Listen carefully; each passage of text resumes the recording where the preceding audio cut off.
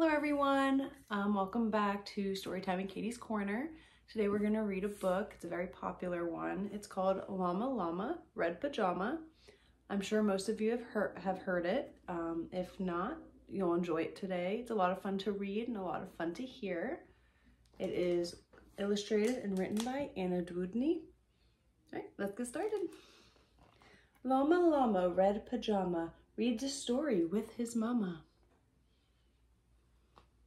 Mama kisses baby's hair. Mama Llama goes downstairs. Llama, Llama, Red Pajama feels alone without his mama. Baby Llama wants a drink.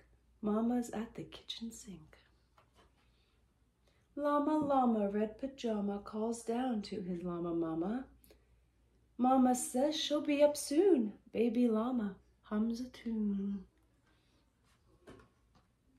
Llama, Llama, Red Pajama, waiting for his mama.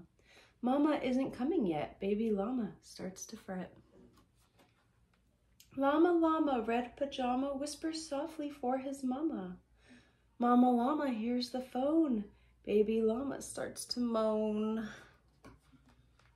Llama, Llama, Red Pajama listens quiet for his mama. What is Mama Llama doing? Baby Llama starts boo-hooing. Llama, Llama, Red Pajama hollers loudly for his mama.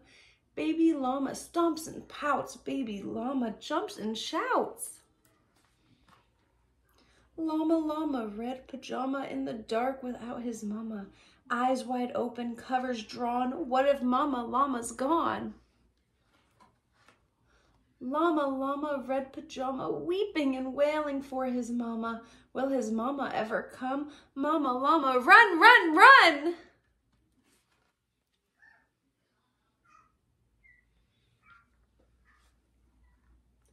Baby Llama, what a tizzy! Sometimes Mama's very busy.